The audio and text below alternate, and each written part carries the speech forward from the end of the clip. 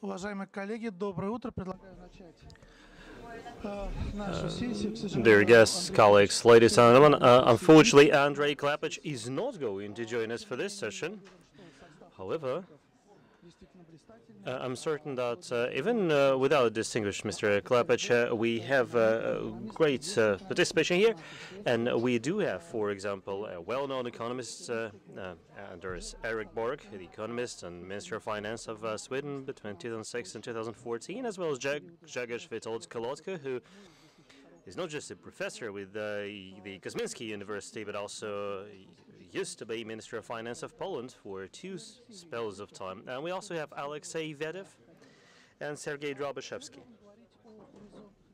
So we are going to discuss economic policy horizons or prospects, I'd say. And that may sound like an abstract topic, which it isn't. Well, predicting the future course of development for the global economy is nearly impossible. You know this joke about why God invented economists? Like, he wanted a good backdrop for meteorologists. So it's very difficult to predict how the global economy will evolve, particularly in such a volatile environment.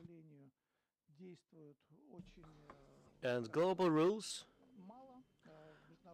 when they do apply in a fragmentary fashion, and international institutions seem to be losing the role that was initially spelled out for them. And the new norm is that global indices are pretty much driven by the tweets by an American president and some other global leaders as well. There are also major, quite unexpected changes happening in certain countries. Like in Russia yesterday, you may have heard we had a major reshuffle of the government. And judging by yesterday's address by the president, new set of priorities for this country is more internally focused as opposed to external politically focused. And today we are going to discuss how global economy can continue to develop,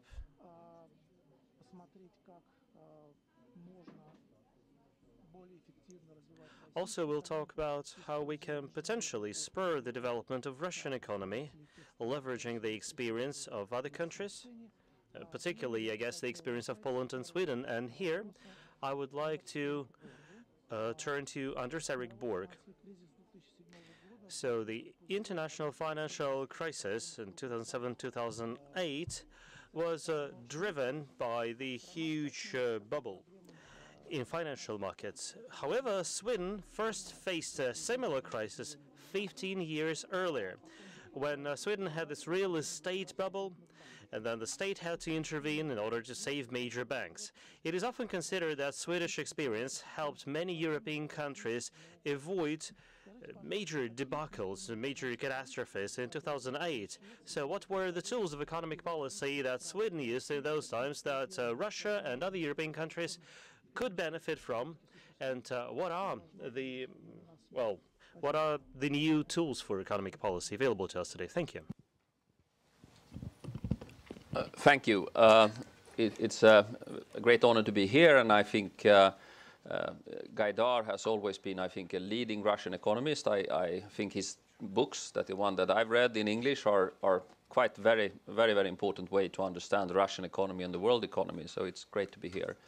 Well, I will basically have two messages. One is that we need no change, and the second is that we need change. So we don't need change in macroeconomic stability, but we do need structural reforms, particularly in the area of pension reform. So I think Sweden and Russia have quite similar frameworks for economic policy. We both have a very stringent framework for public finances. We have low public indebtedness. We have been able to use fiscal policy as a tool to stabilize the economy.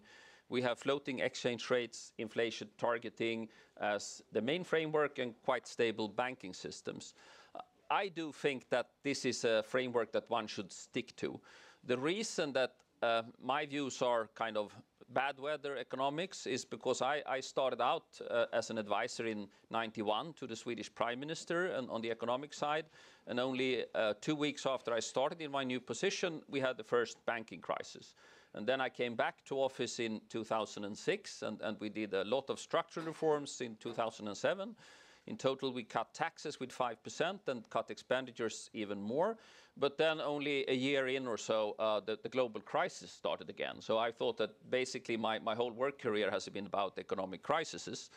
And I do think that that's the reason why we in Sweden have such a tight and conservative framework. And I do think the reason why you have the same here in Russia is the same reason. Back in the early 90s, in 1998 and in 2008, I think, and also in 14, it has been proven that Russia and Sweden has a common feature, and that is that we are very cyclical economies. Russia, because you have this big exposure to commodities, which is almost 70% of your export, and Sweden, because we also have a large commodity exposure. We have 80% of European iron ore market, we have a large paper and pulp sector, and most of our manufacturing industry is in capital goods like Scania, Volvo, and such that are very sensitive to the global business cycle. And when you have a high degree of operational risk in your country, you need to have a low degree of financial risk. And countries like Sweden and Russia will never have the benefit of the doubts from the markets. We have a welfare state that the Anglo-Saxon market never will trust. And you are in a special position, being often viewed as different from the rest of Europe. So I do think that for a country like Russia and a country like Sweden, it's extremely important to have a conservative fiscal framework. I'm quite optimistic for Russia in the next few years, and that I think is because you are now establishing the credibility of the inflation target. And when we did that back in Sweden in '95, the years after, what we saw was that inflation became better and better anchored to the target, and that meant that we year after year had inflation undershooting our forecasts at the central bank when I used to work there. And that meant that interest rates came down and we had a period that was quite beneficial. And I do think that Russia is actually just now in the juncture where the inflation target is becoming more and more credible. And my view would be that it's quite likely that you will see inflation undershooting forecasts. And therefore, I think with your low valuation of the stock market, with the potential for a bond spread tightening, and also with obviously a potential strengthening of the ruble, I think the position in this juncture of the global economy is quite good for Russia. But I don't think we should be naive. The world is a difficult and harsh place. There is potential risk going forward. There is a deleverage process in China. The Eurozone, I think, remains unstable. Productivity in Italy has only been 0.3 over the last 5 years. They have a fragile banking system. And if Sweden and Russia have strong public finances, this is not true for the rest of Europe. It is not true that they have strong banking systems. So I do think that there is a big risk that we will have financial turmoil coming back, not maybe in the next 2 or 3 years. But as an economist, we need also to look in a longer perspective. And if we take a 10-year horizon, I think it's pretty clear that we will have financial turmoil, particularly in the Mediterranean countries, coming back. And from my point of view, that means that you need to stick to this stringent macroeconomic framework. That will provide you dry powder to use the next time you have a slowdown in the global economy. So don't change the framework. Stick to conservative fiscal policy and a tight monetary regime, and keep your banks under hard pressure not to allow leverage to build up, and keep tight requirements for capital. Now, lending is increasing in Russia, so I would strongly urge to see capital requirements go up over the next 5 to 10 years, so that the banks remain strong also in the longer perspective. So don't change. My second point is simply change. So in Sweden, we have done a broad range of welfare reforms, and I've spent a lot of time on those. That's what I did in the 90s, and also when we restructured early retirement, pension system, sickness benefits, and unemployment in the period when I was a finance minister. I do think that the issue for Russia is pensions. In Russia, the employment rate between 55 and 65 is only, let me check the OECD number, 49.4%. In Sweden, the equivalent number is 77%. It's pretty clear that if employment rates in Russia would go up to the Swedish level, that would have a huge impact on growth the coming years. I would estimate that we're talking about more than 10% increase of GDP level if you could have the same employment rate as we have. You have done a pension reform. Let me mention that in Sweden we are now increasing the pension age to 67 years. I know that there has been a lot of criticism of the reform in Russia. I do think that it's the right direction to travel. The average age is increasing and demographics has to be dealt with. But I would like to make a second point. Everybody in the economic community knows that Sweden did these pension reforms and that they had a big impact on employment rates.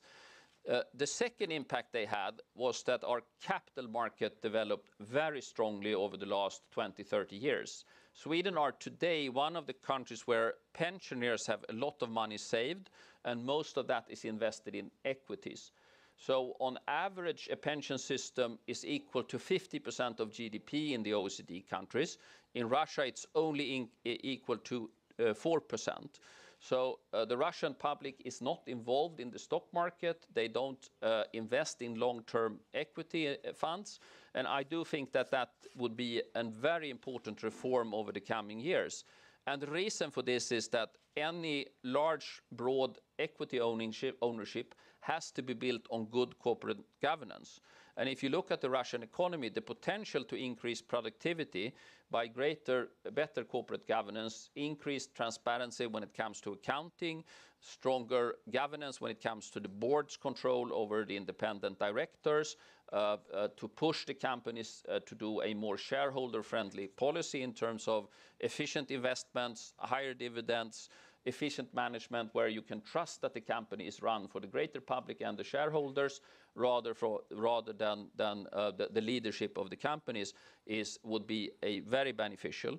So in the World Bank's cost of doing business, Russia has moved down to the 28th place, which is a great achievement. But if you look at the areas where Russia is lagging behind, it is clearly on corporate governance. The lack of open border trading, the lack of property rights protections, and the lack of protection for minority shareholders are the three areas where you're lagging in the World Bank cost of doing business indicators. So a pension reform that would open up for maybe in a 10 to 20-year perspective to have much more common ownership of equity and a greater involvement in the stock market would be improving efficiency and pushing a much more dynamic capital market that would also improve the productivity of the economy. So yes, I think the pension reform that you have done is great. You probably need to do more in that direction. But to develop an efficient capital market and a culture of ownership where people feel that they are both shareholders and stakeholders in the Russian economic development would, I think, be a very, very important factor for improving productivity. And let's remember that the long-term interest rate in Russia is probably going down towards 2%. And if the pensioners only have 2% return owning deposits and bonds, their pension life increase of assets would only be 50%. If they would instead invest in equity with an 8% return or something like that over the long run, they were fivefold their assets. And this is very important because when the pensioners feels that they have a long-term perspective where they can rely on their pension plan, that provides a much better, stronger social foundation for society, which is normally something that also prolongs people's willingness to take a long-term perspective on economic policy and development. So my kind of simple message is don't change the macroeconomic framework. I would argue that a surplus Keynesian approach is the best. Be active with fiscal and monetary policy, but do it from a position of strength.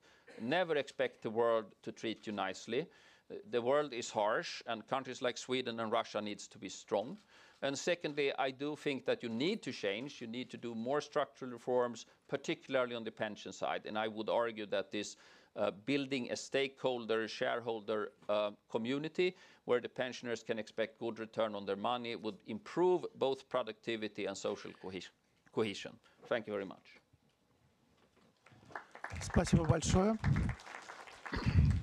Вопрос к Grzegorzu Kolodka. Thank you very much. My next question goes to Grzegorz Kolotka. Sir, you were one of the architects of economic reforms in Poland, and you played a very important role in the ascension of Poland to OECD and the EU in 2004.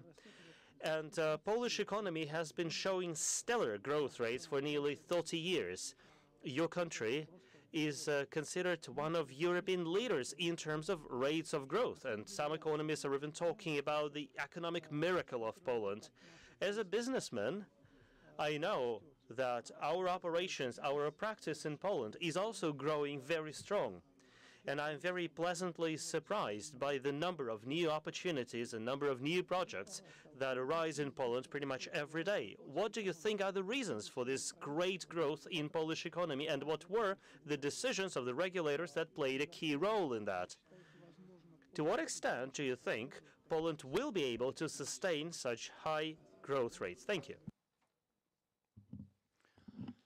Thank you for the invitation.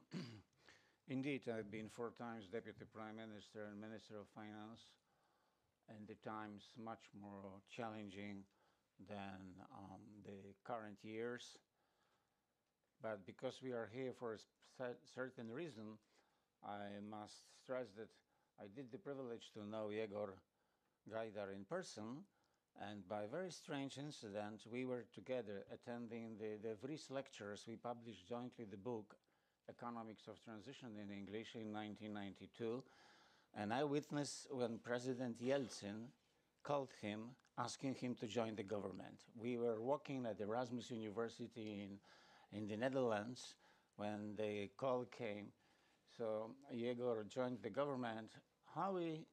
Why he failed and I succeeded, because that is the fact.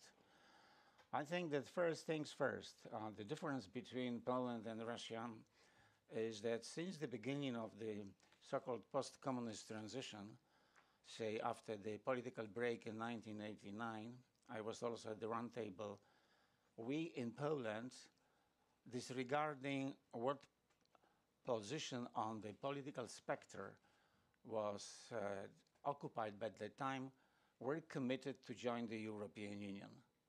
That gave us a lot of freedom, but also it limited our institutional changes. We had to fill into acquis communautaire, that is the regulation of the European Union. And from left to right, or from right to left, and leaving aside the extremes, there was a commitment to join the European Union. But that can be said about another dozen East Central European countries, and they were still not as successful as Poland was. Secondly, I'm basically professor of economics all the time. I got my tenure in the late 80s, but my research, same as Gaidar, was policy-oriented. Always I've been asking how the things work, and if I believe that I knew a little bit how the things work, what to do to change the things for better. But to change for better, it implies the values. So economic policy is never void of values. The question is what we would like to accomplish, and this is also the question towards contemporary Russia, Poland, or US, or China, or whatever. So we are already in beyond GDP economies. And one must be aware of the fact that beyond GDP economies calls for beyond GDP economic theory and beyond GDP economic policy and development strategy. The level of GDP, the pace of growth of GDP, the return on the capital, on the investment, it's not everything. We have to be care about social cohesion and about ecological balance. So that is where I'm coming with my new pragmatism theory, which I tried to implement in the case of Poland. Why we have succeeded a little bit more, or if compared, say, to Matyushka Russia or to Ukraine, a lot of better than Russia. I think that first, that all the time we were concerned about macroeconomic stabilization, but also capital saving and capital formation.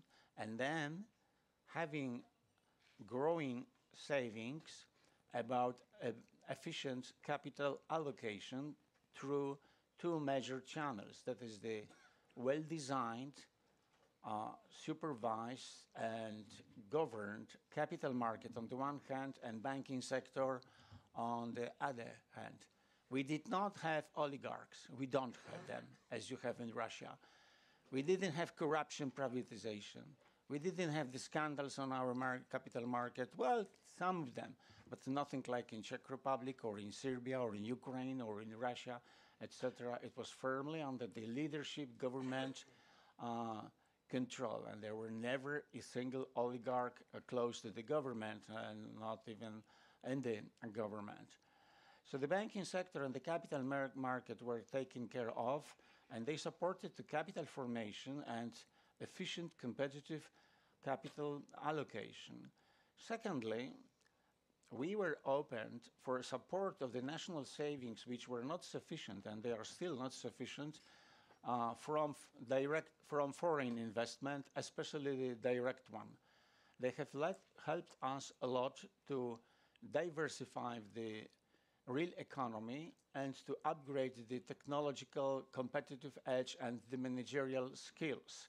So for that reason, the foreign savings, which were supporting our domestic savings, they help us also to restructure the real economy and to make it more competitive at the time of opening of the market.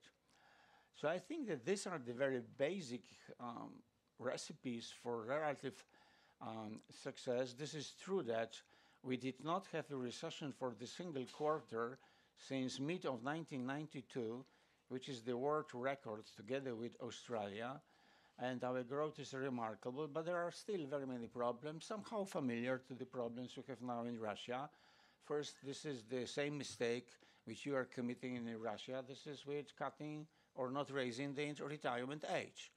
Here, it's a very severe mistake. The most severe mistake of the current government is the reversing the trend in raising the retirement age, because the society is aging and the dependency ratio is deteriorating, and in the longer run, the public finance system is not up to change the challenge. Second biggest mistake, in my view, is that Poland is not joining the common currency zone of euro. Maybe my Swedish colleague has a different opinion, because we are in a similar position as Sweden. We have the right and the obligation to join the euro under the Treaty of Membership, unlike Denmark, which has the right to stay out.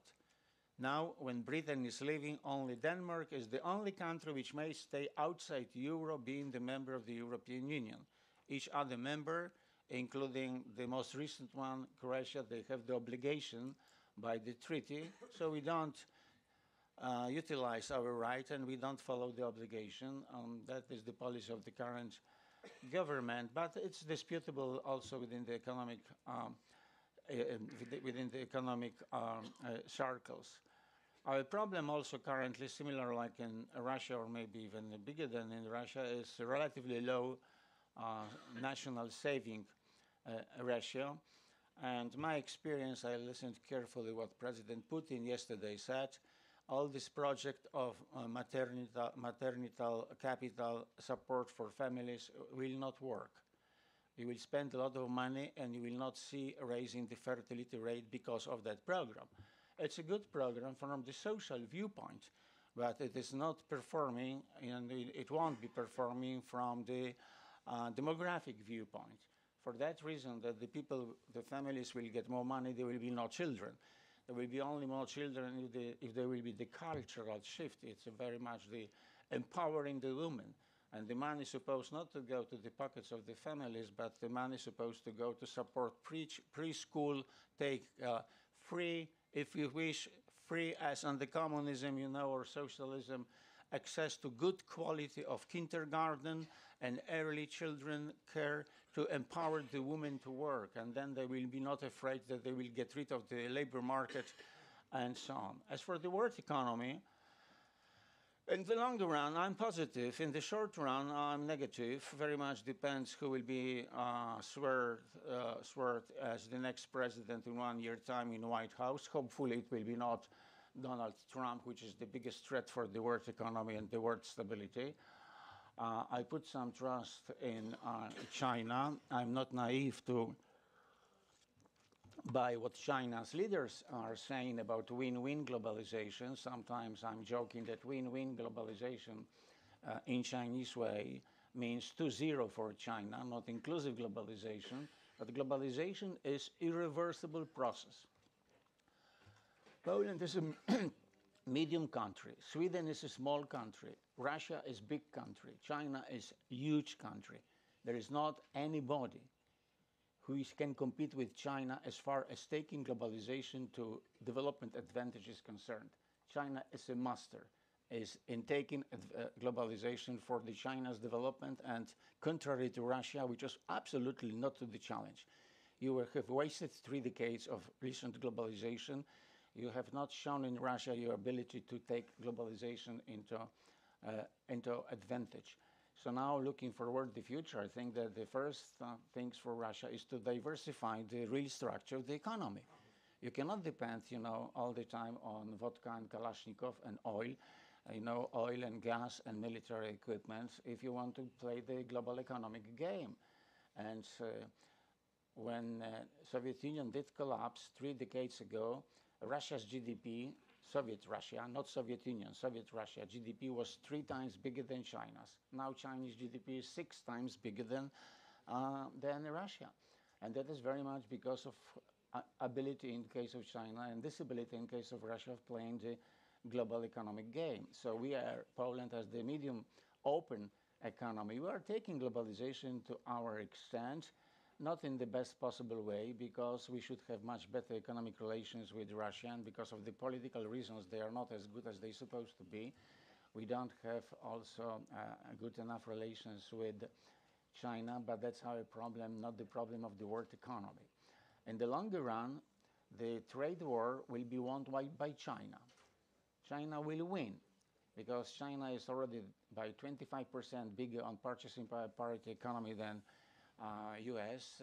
China is 1.4 billion people almost. Soon India will be the more populous country.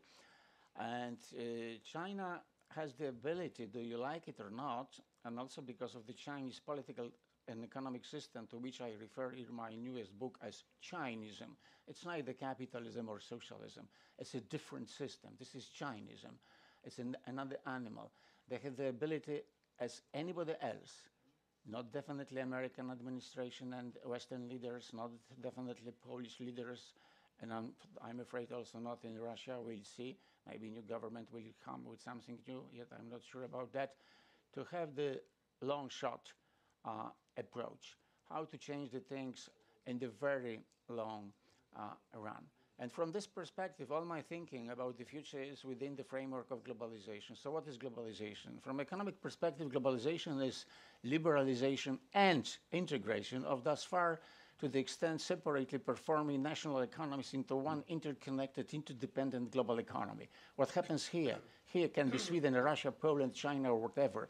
Depends upon what has happened elsewhere and is making an influence also in other parts of interconnected world. So the question is how to take advantage of the global exchange of know-how, technology, managerial skills, trade, flow of capital, portfolio, direct investment, and of course there is also geoeconomics and geopolitics, which is very different in a country like Poland and a country like Russia.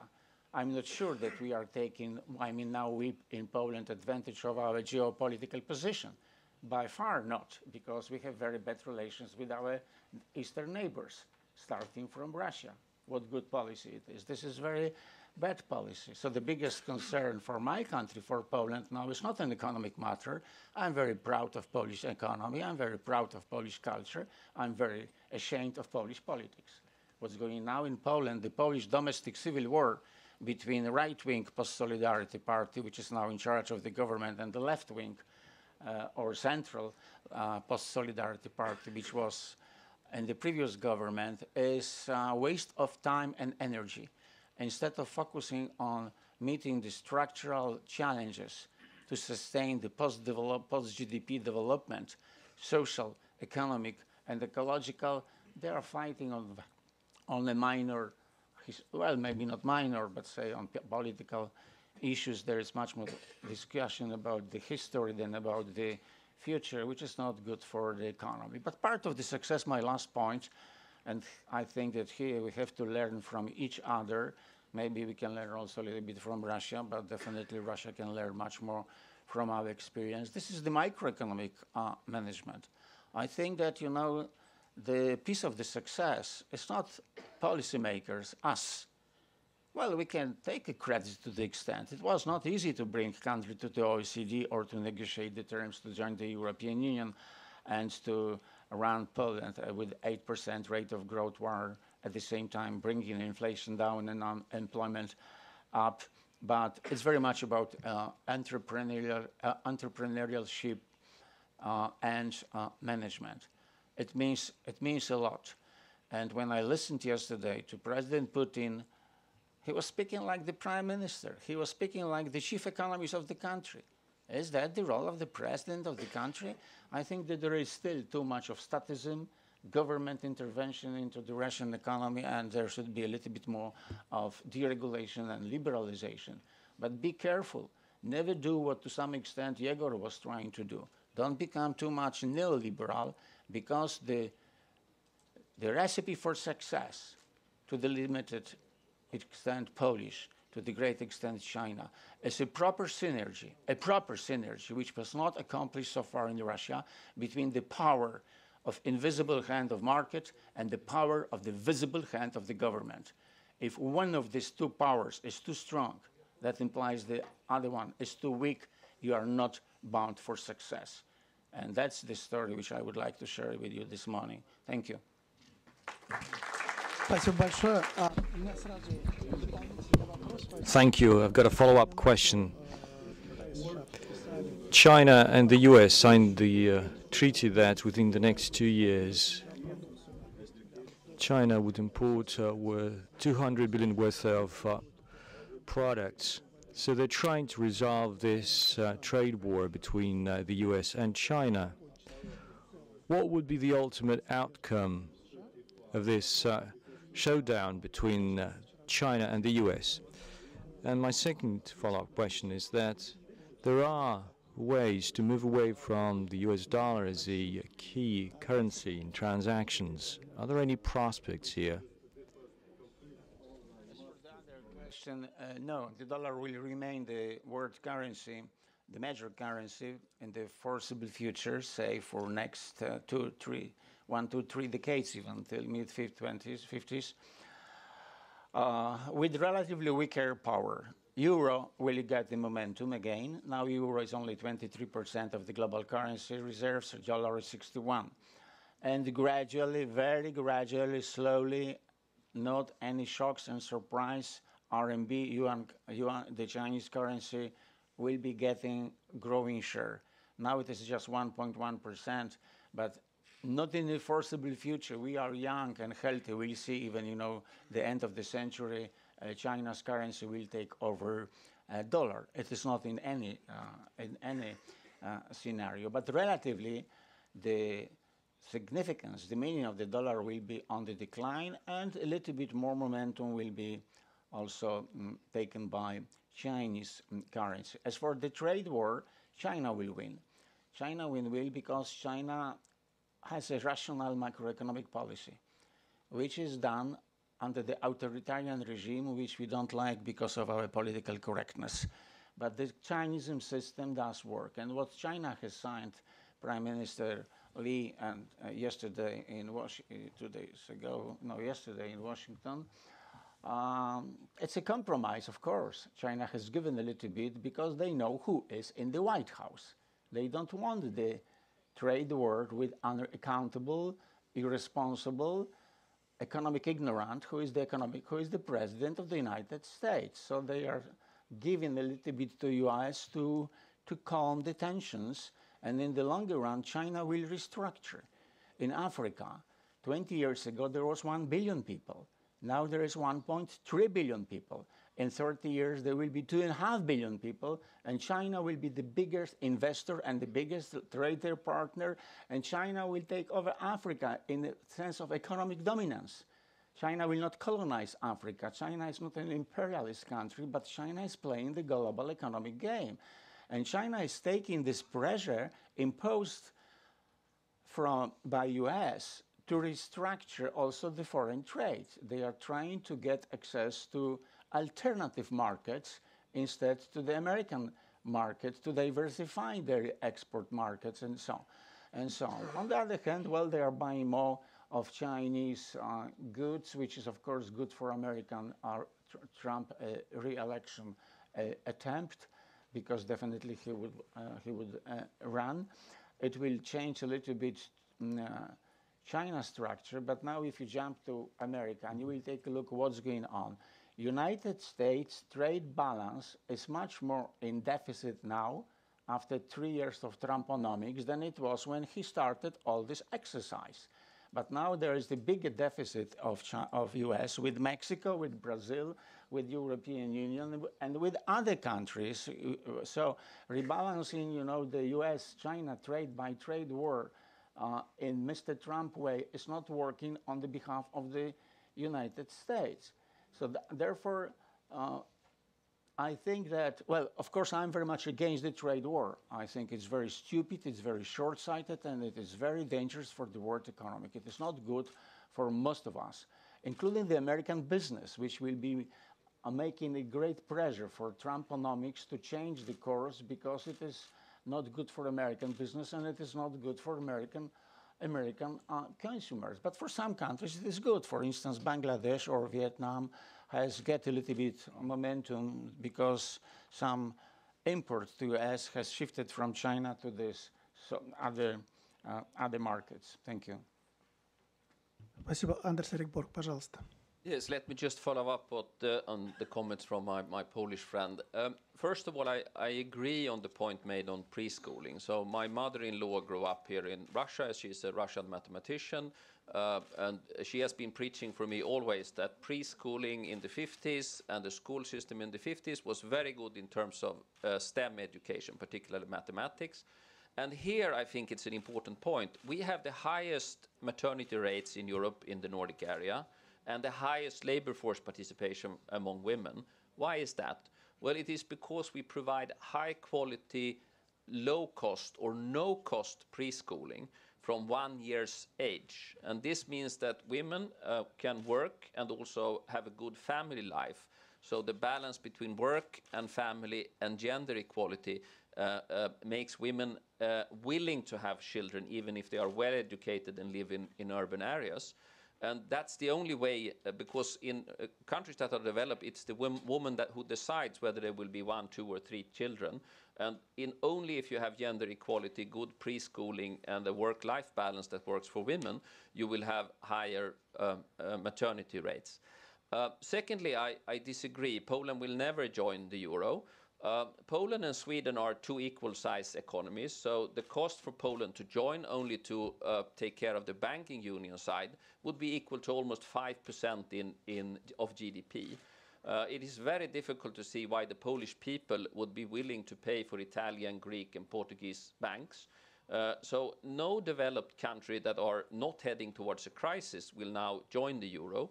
And the legal treaties are very clear. I worked for the Riksbank when we did the assessment of this back when we had the referendum. As long as you don't legally have obliged yourself to join the euro, your legislative is not in concurrent with the legislation, because as long as the zloty and the krona is the legal tender, you cannot join the euro. So it will always be a decision for the country whether they will join or not. And given that the eurozone is so unstable, and we talked about banking crisis, so the banking union has provided a very strange structure where good banks will be bad banks will be bailed in, and that will have systemic impact on the stability of the banking system. And therefore the system is unstable. The banking union in combination with low productivity makes the euro system unstable and crisis prone. And therefore a flexible exchange rate is a good buffer for both Sweden and Poland. So be a member of the EU, be a part of the economic system, but stay out of the euro because it will be very costly for a country like Poland to join. Спасибо большое. Ну, Thank you so much. So let's now switch gears and talk about Russia. I have a question to Mr. Drabashevsky. Recently you said that the national projects, the way they were launched back in 2018, cannot kickstart economic growth. Not strong enough. And as we saw yesterday, some in our state agree with your vision. So what are the best ways to resolve the issues? And what about the consensus price on oil? Will it help us to address the challenges that we're facing?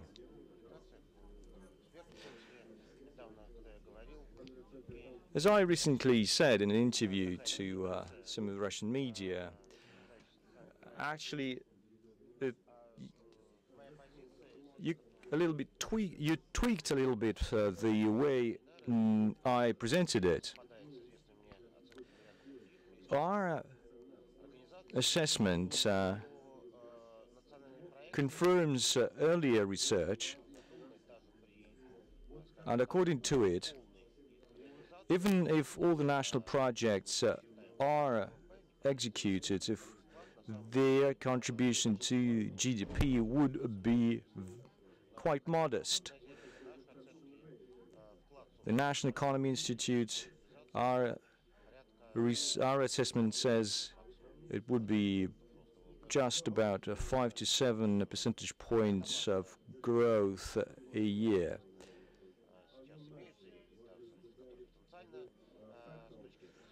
So if we look at existing growth, if we look at the structural growth, given the current capacity, given the current productivity, that's a pace of growth that would be lower than what our president wants, and that's not 3.5, it's within 2 or a maximum 2.5% a year. So that's below the global average.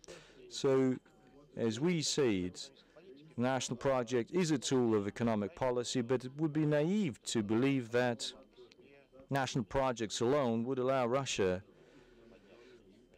to go to the top 5 top 5 of global economies and to move to a sustainable economic growth model. But there's a second component to it. National projects are a kind of a signal. Back in 2018, according to a decree by the president following the debates among economists, the president and the government picked a model for the next 6 years that relies on the leading role of the state. And the national projects, state-run companies, these are the drivers of economic growth that are supposed to push the economy forward. Now, how will the economy develop as the national projects are implemented, as new projects are implemented by state-run companies or by the governments? The private sector is supposed to join the implementation of the projects. We'll see new niches, domestically and externally.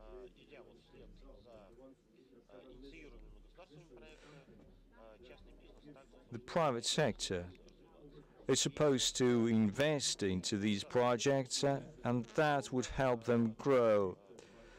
Now, with all those conditions in place, the desirable pace would be 3.5, or even 4%, and that is feasible. Definitely there's no 100% guarantee that we'll have it, but given the previous track records, given the other cases in the economy, given the capacity, given the potential in boosting our labor productivity, it's quite feasible. However, the past 18 months have convinced us, and the government, given the decision yesterday, that that's been time wasted. Up until recently, the national projects have not contributed directly to GDP, even if it's a modest contribution. And remember the debates we had between Oreshkin, Kudrin, and Sulianov at V2B forum on the current execution of the project. And again, we don't see any other signs that the projects have been successful. The government laid out an action plan to move the economy to a new trajectory, to a new path. The government is supposed to provide the right kind of environment for the private business to develop. Structural reforms are a separate issue. We've been talking about that for a long time, and some have grown weary about that. And we have had an active debate ever since 2010. We talked about it as part of the 2020 strategy. And by the third presidential term of President Putin, we are seeing that there have been high hopes by the business community, but this is not happening. So in that sense, we're still in a situation where the national projects, if implemented in the same scale as they were initially designed,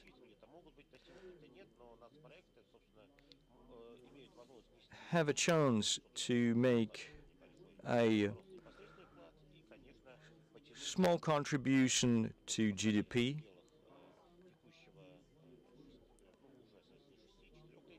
and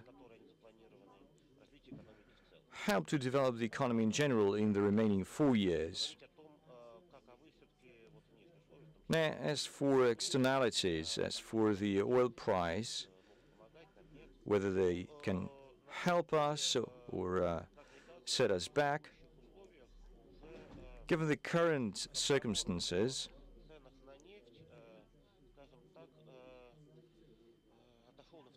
oil prices are have been put on the back burner. It's a secondary factor in terms of its importance. Whether we want it or not, the Russian economy has moved away from its dependence on oil prices. And to a large extent, it happened in a natural way, not because of any efforts by the government. The Russian economy is no more directly dependent on oil prices. And it's not just down to the fiscal rule that's usually used as an explanation by the central bank or the government. It's all down to uncontrolled natural processes that are happening in the real sector. It might be not as conspicuous. However, since 2005, 2007, maybe, hydrocarbons output reached a certain plateau, reached a certain stable level, and it's remained flat ever since.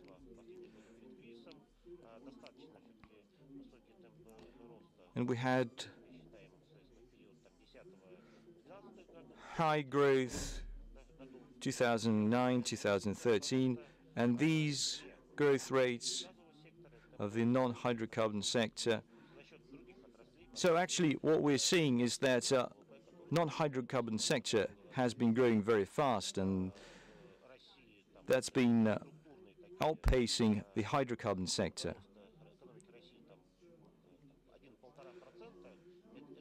So the growth of 1 to 1.5%, this is the growth in the non-hydrocarbon sector. That's a modest growth, but still it's growth. So we've had these non-hydrocarbon sector growth for the past 10 years, at least in the case of GDP. There are other challenges for the budget. There is a different structure. But if we talk about GDP, the oil and gas sector contribution is shrinking. And so our GDP is growing because of consumer spending, budget spending, because of consumer lending, because the private sector can invest in its products, and not just due to the transfers, due to the exports of our natural resources. Following the oil price collapse in the 2014, Russia has adapted to the current band in oil prices between $40 to $60.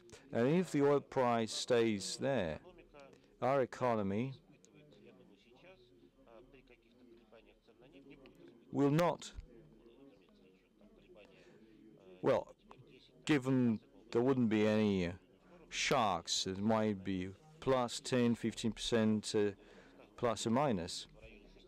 Currently it's about $60, but that's not what we used to have, like 120. So price cannot fall $60 below, because otherwise it would be zero. So the economy overall has adapted, has adjusted to these oil prices,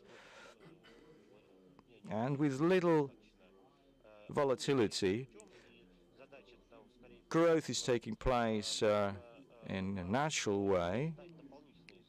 And what the government should do is just to add extra demand, extra incentives through fiscal ways, less monetary, so that there is bigger demand and the non-hydrocarbon economy could adjust to it and grow at a higher pace than 1 or 1.5%. Thank you. Now, I have a follow-up question on that. Alexei, the World Bank indicated that the global economy was 2.4% last year. Everyone said we had 1.2%. There are varying estimates. Developing countries post 3.5%. So we are significantly lagging behind. So we are threefold behind developing economies. What are our internal or external drivers that can help us to catch up? It also said that the surplus in our budget, given the stagnating economy, is not normal. On the other hand, you say that there are prospects of growth. What does your research say? Is it because of the private investment, or do you only pin hopes on the budget, but on perhaps a more efficient allocation of these budget resources? Good afternoon. Well, first of all, the horizons of economic policy in Russia are defined by the State of the Union address by the President. And you might remember the 2015 address when he said there's midterm projection to grow above the global average, and the government had a target scenario where they would improve the business climate, woo private investments, provide financing for the SMEs. But something went wrong, and the growth was very poor. In 2017, we had decree number 204 by the president that said that Russia would become top 5, the global economies, but these are softer conditions because average growth for the next 5 years would be 2.5%. But in order to remain the 6th and still be ahead of Indonesia, we need to have 1.9. So we had a reset in terms of the scenarios, and public investment was supposed to lead, and national projects would be the prevalent form of investment. This is a riskier option, actually. 70% of all investment in fixed assets actually come from the private sector, and 15% that budget investment. And there are also natural monopolies who take up the rest. So such a huge contribution of the public sector in investment activity is a major systemic risk, as I see it. And so 2019, despite the fact that the Ministry of Economic Development said that we had a lot of subsidies, well, it was actually a poor one, and there are two projections that is done by the ministry in April and in September. April said there will be 1.7 in 2019, but in September they said it would be 1.3, so they downgraded their forecast. And the non-hydrocarbon exports in April was 6-point growth, and in September it was -3%. So economic incentives didn't work. Investment activity was extremely low. And its September projection says that the key drivers of stagnation is the tight monetary policy and an extremely tight fiscal policy. So the leading role of the state, coupled with the tight economic policy, brought about a stagnation in our economy. So the central bank responded that it does not believe in QE, quantitative easing, and our financial markets are not ready for this. So it urged the government to embark on structural reforms, and we're now in a sort of a dead end and a stalemate. The national projects are underfinanced, the economy is not growing, and so the fiscal policy is quite tight. At the same time, investment is flat. There are more threats, however, that stagnation in investments would mean stagnation in general.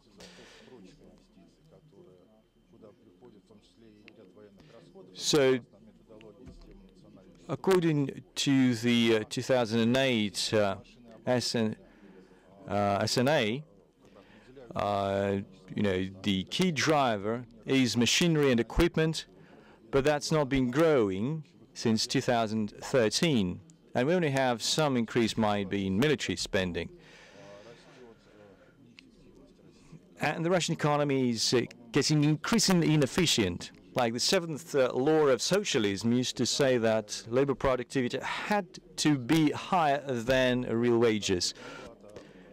In 2013, real wages were growing twice as fast as labor productivity. In 2018, it was growing 8 times faster. So I'm sure this situation will persist this year. So the economy is getting inefficient and labor costs are growing. And that prevents Russia from hitting a sustainable economic growth trajectory. So the high share of the state is an issue. It's high everywhere, and that's the key challenge. So what has to be done in 2020? What's inevitable is a reset of the economic policy.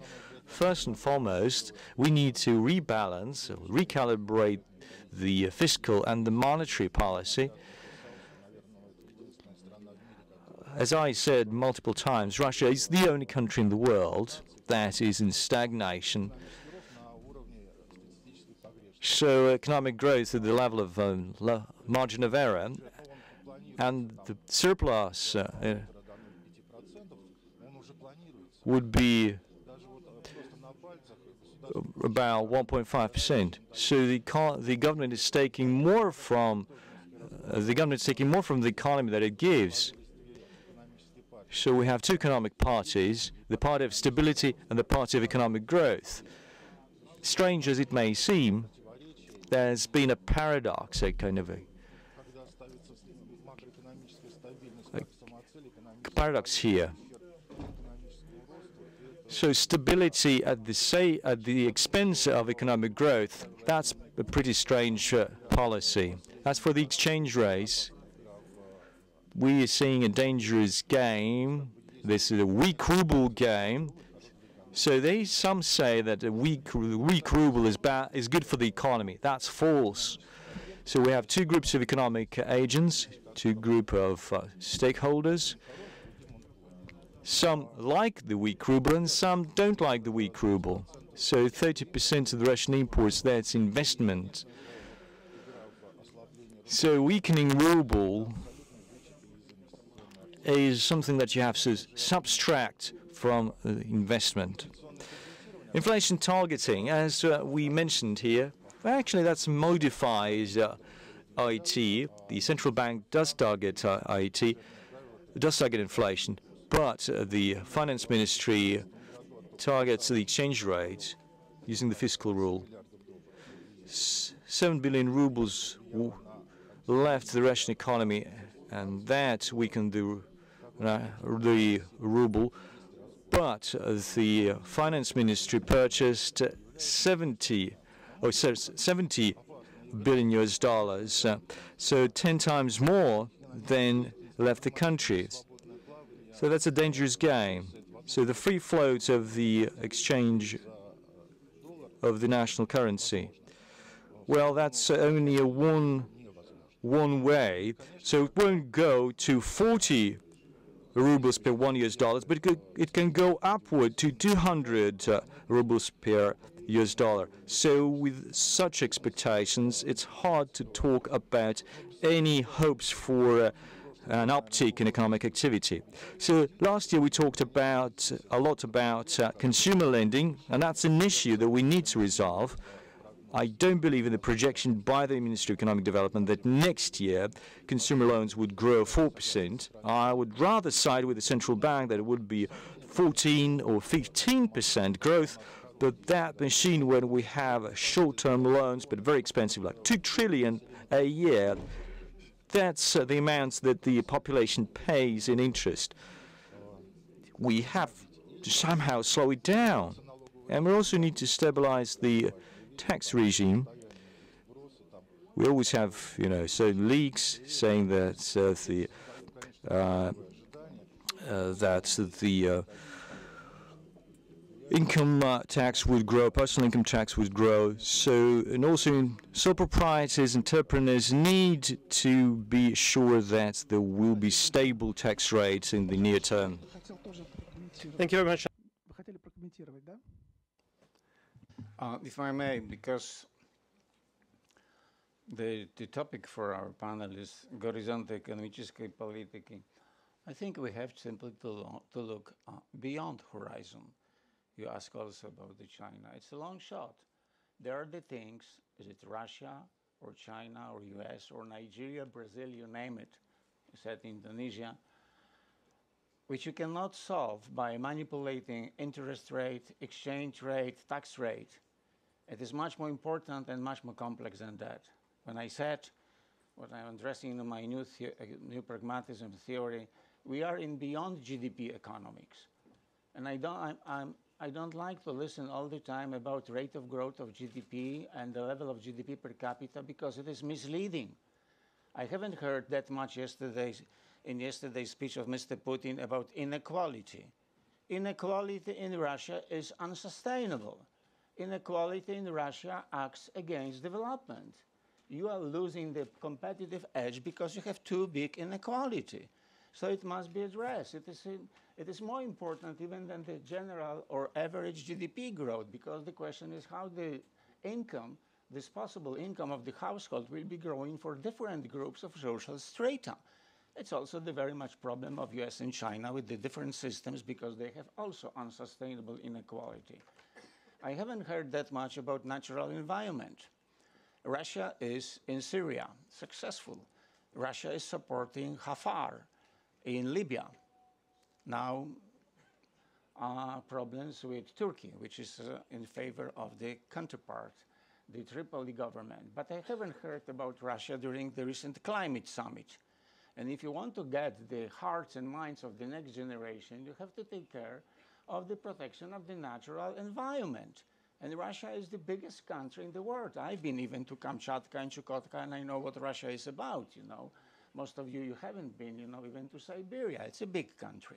And Russia is very much influential from this viewpoint, and Russia is completely void from the global debate. And we are talking about, you know, development. So my new pragmatism is an outline of an orthodox economic theory which is aiming to triple dynamic balance between economic development, but on the one hand social, including social cohesion, economic inequality, human and social capital, and on the other hand, ecological balance. We know a lot about alternative measures of social and socio-economic development than GDP. At least inequality adjustment human development index should be brought to the fore. And if we compare the countries along, for instance, this criterion, human development index, inequality adjusted human development index, a well-being, a prosperity index, Russia is relatively doing better than if we compared Russia with other countries without GDP. Forget about stupid idea to be the 5th largest economy in the world in terms of GDP. Try to advance more in, say, better life index. It is much more important. And then you will see the fields which are beyond GDP. And then you will address the challenges, the economic horizons, you will see in a different way. And that was also a little bit of my recipe in Poland, which was very difficult to do because on the one hand I had the neoliberal opposition, and on the other hand the new nationalism, populistic opposition. So now I have two enemies. Enemy of my enemy is not my friend. Enemy of my enemy is my enemy. Neoliberalism is my enemy because it is working on enriching the few at the cost of many. And new nationalism is my enemy because I am very much against, you know, nationalism and populism and in favor of inclusive globalization, where I believe Russia, in the long run, should play a more important role. So for that reason, I hope that maybe not in next speech by Mr. President, but in next Gajdarowski Economiczny Forum, we can discuss a little bit more alternative measure of social economic development, where I think Russia can accomplish much more while competing with some other countries. Спасибо большое. Андерс Эрик Борг, пожалуйста, прокомментируйте. So there is a kind of a white elephant here that we also need to talk about. FDIs in Russia pre-2014 was around 50 billion US per year. It's now around 20. The great reduction of FDIs in Russia is basically Europe. So Europe's FDIs in Russia has gone down, according to the World Bank, with 88%. So it's basically gone down 90%. There are basically two regions that invest in Russia, and that is Germany and the Nordics. The Nordic economies in dollar terms are equal size of Russia, and Germany is twice that size. And if you look at FDIs, it's always been the Nordic countries and the Germans that has been willing to provide technology and long-term investments in Russia. I strongly believe that Russia has a European future, and I agree with my Polish friend here. Realigning Russia as a European country with strong ties to its neighbor, particularly the Nordics and Germany, I think is crucial. It's pretty clear that there are two requirements for that to happen. One is the same arguments that I raised about capital markets, governance issues in the corporates, transparency when it comes to accounting, and so forth. But then it's also these issues in foreign policy. where in the longer run, I think we are also, given the meeting with Merkel and Putin and the progress that is now being done with Ukraine, probably moving in the right direction. But that's if you really want to kickstart the Russian economy, solving the issues with Ukraine, realigning with Europe would probably be the fastest way to increase investments in the business sector, because that would bring the Nordics and Germany back as a key economic partner. And those type of FDIs would also bring modern technology. And one could talk about China, but in economic terms, China is not close to Russia, because Russia economy is St. Petersburg and Moscow and the European side of Russia. And if you want to have a modern growth built on urbanization, knowledge society and technology, it is from the Nordics and from Germany that technology and those investments can come. So I would strongly argue that to kickstart Russian economy, a realignment with Europe is the way forward. I'm just reading the book Lost Kingdom about the Greek Orthodox Russian Church, and it's pretty clear that you can't even talk about Russian culture without mentioning the dimension that the whole culture is built around the notion of the European idea world, coming from obviously Rome and Constantinople. So Russian history has always been European, and the Russian future should also be European. And I think we should do our best to try to realign our interests in that respect again. Thank you very much, sir. This is proving to be a very interesting discussion. However, I've been asked to save like 10 minutes for questions from the room, so we have roughly 10 minutes for the Q&A session. It would be a shame not to entertain questions to our stellar speakers. So if you have any questions, please raise your hand. Don't forget to introduce yourself, and please, let's stick to questions. I hope everybody understands the difference between questions and comments. Per Lundberg, I'm Swedish, working in Russia for many years, and I would just like to make a short comment to Mr. Kolotko. I fully agree with your position that there should be less intervention from above and more support to small business in Russia. But I would like to address a special question to Anders Borg, because Sweden has a very specific law, the law of security of employment, the laws, and which basically makes it impossible for an employer to set off an employee. At least he has to have very serious reasons for that. In Russia, I can fire my people in 2 weeks' time.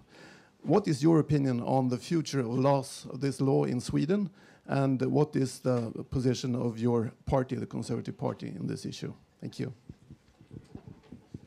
Well, without making it into a Swedish discussion, I think it's pretty clear that Russia should have a flexible employment legislation, because the only way you can attract manufacturing industry to come here and produce is by also having quite liberal rules for hiring and firing. And that, I think, is a kind of a prerequisite that you then move to something like a more of a social stable model with slightly better social security system, so people accept more than the fact that they might get fired from one job, and then you have active employment policies to get them into a new job. So I think flexicurity is a way forward also for Russia. So flexible employment protection, but then safety within transition. Let me comment on that as well. We had a session yesterday called Economy of Trust. I was approached by a Russian businessman prior to the start of the session who told me, you know what? I really envy those Americans who can fire people on the spot. But here I'm happy to learn that we have a more liberal system compared to Sweden.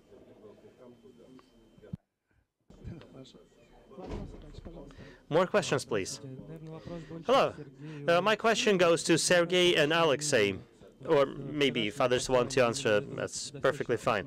So would you think that presidential address yesterday that obviously called for extra spending, and Mr. Kudrin estimated to be like 400 or 500 billion rubles, combined with this reshuffle of the government. You probably know that Mr. Medvedev has been the prime minister for 8 years. So do you think it is going to provide for some rejuvenation effect? What's your name? I'm Timothy. I'm sorry, anything else we need to know about you, Timothy? You know, I'm still a student. Okay, I'm just wondering.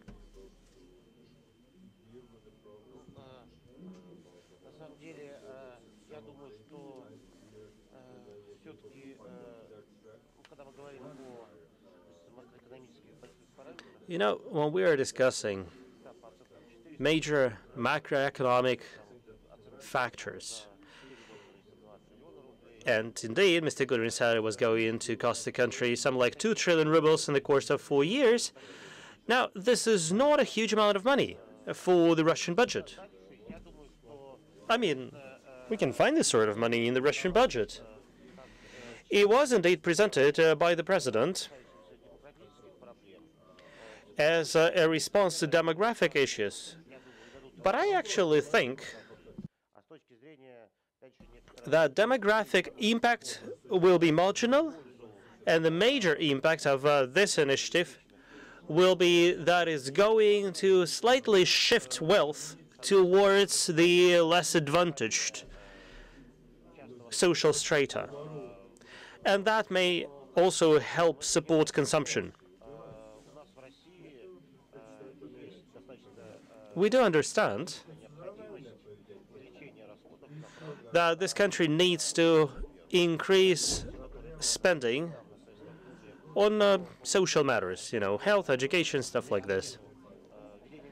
There was this discussion recently at the level of State Duma about potential increase of personal income tax for the more privileged people, while at the same time decreasing personal income taxes or giving PIT subsidies to the more disadvantaged people. Indeed, we have millions of people who have disposable incomes or total incomes slightly above the poverty level or slightly below the poverty level. So this is a matter that needs to be addressed.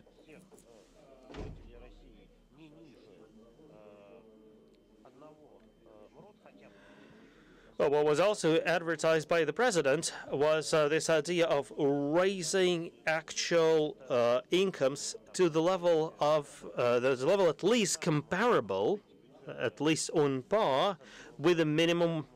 It's not a minimum wage. Oh, okay, let's call it minimum wage. That alone would cost the state something like 800 billion rubles per year. And I personally think that would be a much better way of spending money, compared, for example, to Keynesian measures like building infrastructure or even national projects. And that is actually going to do a lot in terms of improving the lives of millions of people. Yeah, I also wanted to add that 3 trillions, well, that's like 3% of the budget, and we currently have this money, so no doubt about that. I actually see no point in putting money in the piggy bank. After all, we'll never have enough money for the rainy day. And rather than saving money for the rainy day, we should make sure the rainy day never comes. I'm Ustem Chichin. I'm an author of a book called Escaping the Crisis. My question will go to all the experts, really. So do you think that a high key rate by the central bank, which effectively makes corporate loans almost inaccessible, do you think it's dampening economic growth? And do you think that if the central bank drops its interest rate to 0, it will expedite growth? And do you think we can actually issue loans to people who have economic degrees at 2%? Thank you. No, I don't think this way. I am a devout opponent of this theory of flooding the economy with money. I think we have been discussing issues like this for a long time, And I don't think it's a good idea to put that kind of risk on the central bank. And recent empirical studies covering 120 countries around the world show that there is apparently a negative link between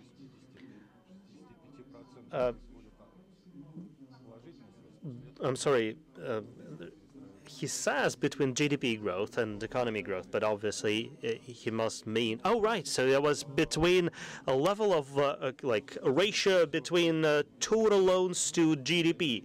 So there is an inflection point around 65%. Below that level, there is a positive correlation. Above that level, it changes to the inverse.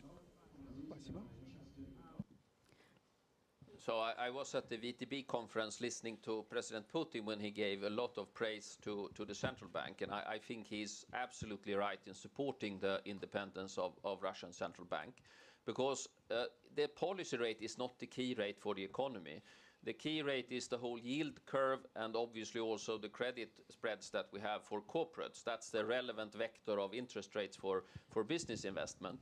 And the only way to bring those interest rates down is to have a credible central bank and inflation expectations that are well anchored to the inflation target.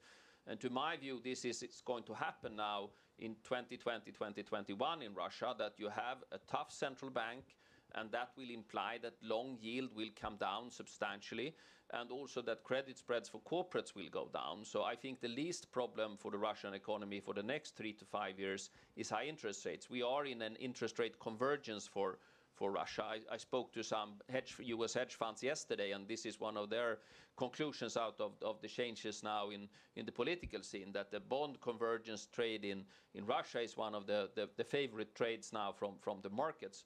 So I don't think that the central bank should cut policy rate dramatically, because that would undermine credibility. If they cut them gradually and uphold the inflation target, all the other interest rates will fall dramatically, and that would provide a good stimulus for the economy while maintaining stability.